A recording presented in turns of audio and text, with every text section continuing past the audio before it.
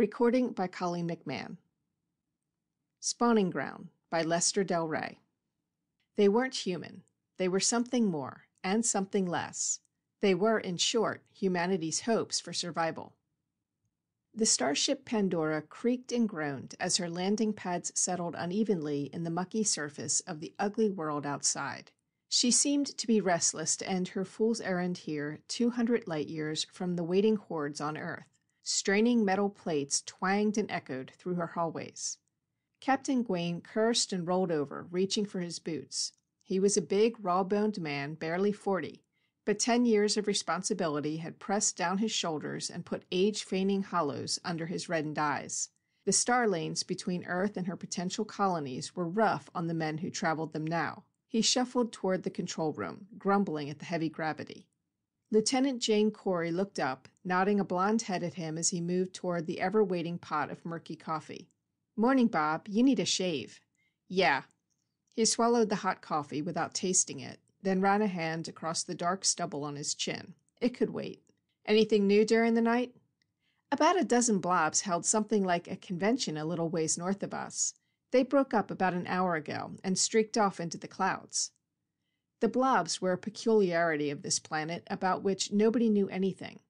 They looked like overgrown fireballs, but seemed to have an almost sentient curiosity about anything moving on the ground. "And our 2 cadets sneaked out again. Barker followed them but lost them in the murk. I've kept a signal going to guide them back." Gwaine swore softly to himself. Earth couldn't turn out enough starmen in the schools, so promising kids were being shipped out for training as cadets on their 12th birthday. The 2 he'd drawn, Kaufman and Pinelli, seemed to be totally devoid of any sense of caution. Of course, there was no obvious need for caution here. The blobs hadn't seemed dangerous, and the local animals were apparently all herbivorous and harmless. They were ugly enough, looking like insects in spite of their internal skeletons, with anywhere from 4 to 12 legs each on their segmented bodies. None acted like dangerous beasts. But something had happened to the exploration party 15 years back, and to the more recent ship under Hennessy that was sent to check up. He turned to the port to stare out at the planet. The Sol-type sun must be rising, since there was a dim light. But the thick clouds that wrapped the entire surface diffused its rays into a haze. For a change it wasn't raining, though the ground was covered by thick swirls of fog. In the distance, the tops of shrubs that made a scrub forest glowed yellow-green. Motions around them suggested a herd of feeding animals. Details were impossible to see through the haze. Even the deep gorge where they'd found Hennessy's carefully buried ship was completely hidden by the fog. There were 3 of the blobs dancing about over the grazing animals now, as they often seemed to do. Gwaine stared at them for a minute, trying to read sense into the things. If he had time to study them. But there was no time. Earth had ordered him to detour here, after leaving his load of deep sleep-stored colonists on official World 71, to check on any sign of Hennessy. He'd been here a week longer than he should have stayed already. If there was no sign in another day or so of what had happened to the men who'd deserted their ship and its equipment, he'd have to report back.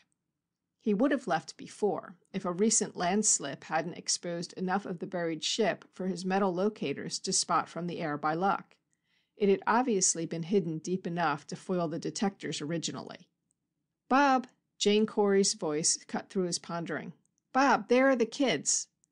Before he could swing to follow her pointing finger, movement caught his eye. The blobs had left the herd.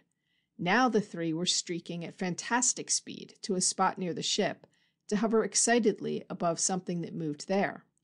He saw the 2 cadets then, heading back to the waiting ship, just beyond the movement he'd seen through the mist. Whatever was making the fog swirl must have reached higher ground. Something began to heave upwards. It was too far to see clearly, but Gwaine grabbed the microphone, yelling into the radio toward the cadets.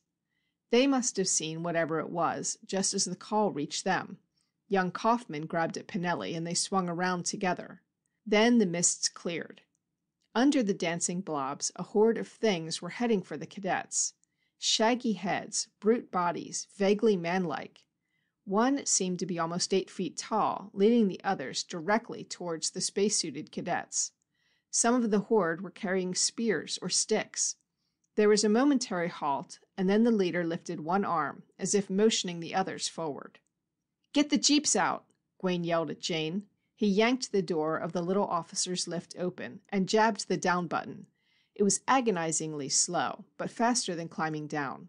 He ripped the door back at the exit deck. Men were dashing in, stumbling around in confusion. But someone was taking over now, one of the crew women. The jeeps were lining up. One at the front was stuttering into life, and Gwaine dashed for it as the exit port slid back. There was no time for suits or helmets. The air on the planet was irritating and vile-smelling, but it could be breathed. He leapt to the seat to see that the driver was Dr. Barker. At a gesture, the jeep rolled down the ramp, grinding its gears into second as it picked up speed. The other two followed. There was no sign of the cadets at first. Then Gwaine spotted them, surrounded by the menacing horde. Seen from here, the things looked horrible, in a travesty of manhood. The huge leader suddenly waved and pointed toward the jeeps that were racing toward him. He made a fantastic leap backwards. Others swung about, two of them grabbing up the cadets. The jeep was doing 20 miles an hour now, but the horde began to increase the distance, in spite of the load of the two struggling boys. The creatures dived downward into lower ground, beginning to disappear into the mists. "Follow the blobs," Gwaine yelled. He realized now he'd been a fool to leave his suit. The radio would have let him keep in contact with the kids, but it was too late to go back. The blobs danced after the horde. Barker bounced the jeep downward into a gorge. Somewhere the man had learned to drive superlatively, but he had to slow as the fog thickened lower down. Then it cleared to show the mob of creatures doubling back on their own trail to confuse the pursuers. There was no time to stop. The jeep plowed through them. Gwaine had a glimpse of 5-foot bodies tumbling out of the way. Monstrously coarse faces were half hidden by thick hair. A spear crunched against the windshield from behind, and Gwaine caught it before it could foul the steering wheel. It had a wickedly beautiful point of stone. The creatures vanished as Barker fought to turn to follow them.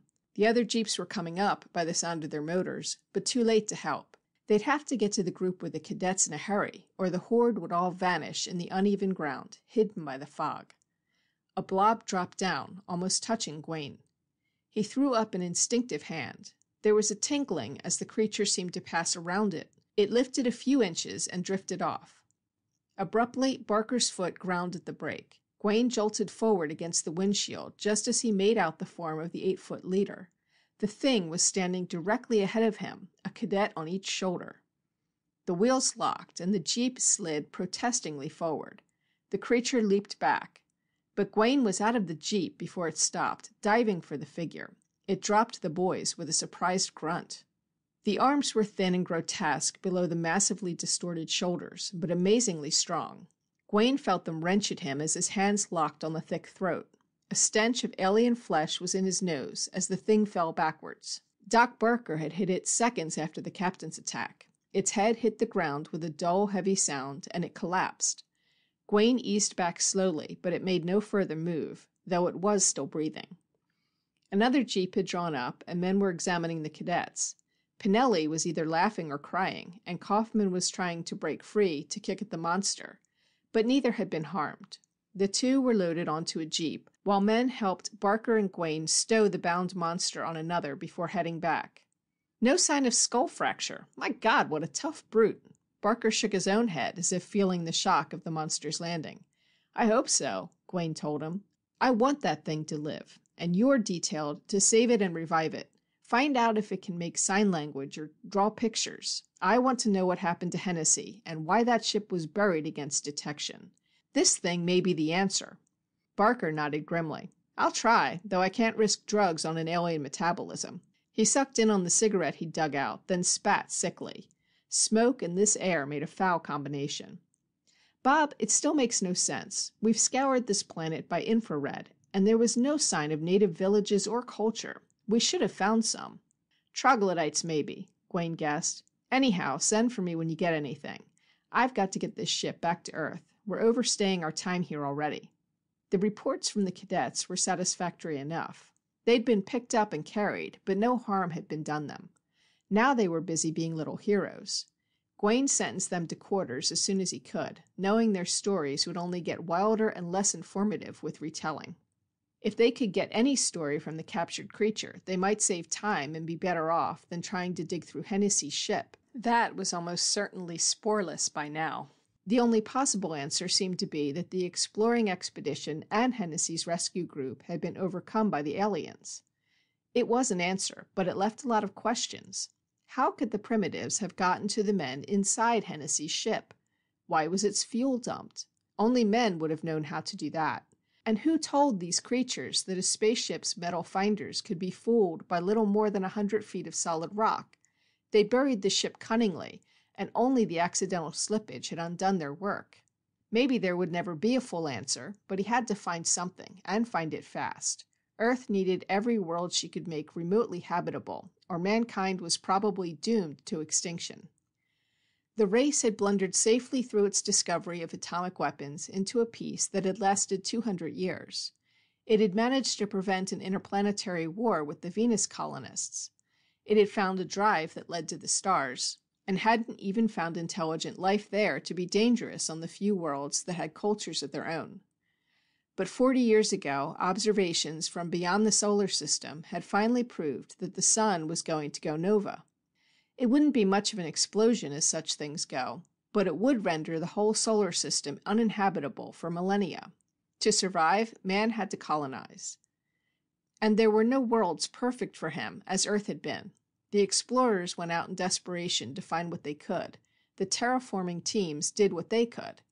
And then the big starships began filling worlds with colonists, carried in deep sleep to conserve space. Almost 80 worlds, the nearest a 4-month journey from Earth and 4 more months back. In another 10 years, the sun would explode, leaving man only on the footholds he was trying to dig among other solar systems. Maybe some of the strange worlds would let men spread his seed again. Maybe none would be spawning grounds for mankind in spite of the efforts. Each was precious as a haven for the race. If this world could be used, it would be nearer than most. If not, as it now seemed, no more time could be wasted here. Primitives could be overcome, maybe. It would be ruthless and unfair to strip them of their world, but the first law was survival. But how could primitives do what these must have done? He studied the spear he had salvaged. It was on a staff made of cemented bits of smaller wood from the scrub growth, skillfully laminated. The point was of delicately chipped flint, done as no human hand had been able to do for centuries. Beautiful primitive work, he muttered. Jane pulled the coffee cup away from her lips and snorted. You can see a lot more of it out there, she suggested. He went to the port and glanced out. About 60 of the things were squatting in the clearing fog, holding lances and staring at the ship. They were perhaps 1,000 yards away, waiting patiently. For what? For the return of their leader? Or for something that would give the ship to them? Gwaine grabbed the phone and called Barker. How's the captive coming? Barker's voice sounded odd. Physically fine. You can see him, but... Gwaine dropped the phone and headed for the little sickbay. He swore at Doc for not calling him at once, and then at himself for not checking up sooner. Then he stopped at the sound of voices. There was the end of a question from Barker, and a thick, harsh, growling sound that lifted the hair along the nape of Gwaine's neck. Barker seemed to understand, and was making a comment as the captain dashed in. The captive was sitting on the bunk, unbound and oddly unmenacing. The thick features were relaxed, and yet somehow intent. He seemed to make some kind of a salute as he saw Gwaine enter, and his eyes burned up unerringly toward the device on the officer's cap. "Haroo, cabin," the thing said. "Captain Gwaine, may I present your former friend, Captain Hennessy," Barker said. There was a grin on the doctor's lips, but his face was taut with strain. The creature nodded slowly and drew something from the thick hair on its head. It was the golden comet of a captain. "He never meant to hurt the kids, just to talk to them," Barker cut in quickly. "I've got some of the story. He's changed. He can't talk very well. Says they've had to change the language around to make the sounds fit, and he's forgotten how to use what normal English he can.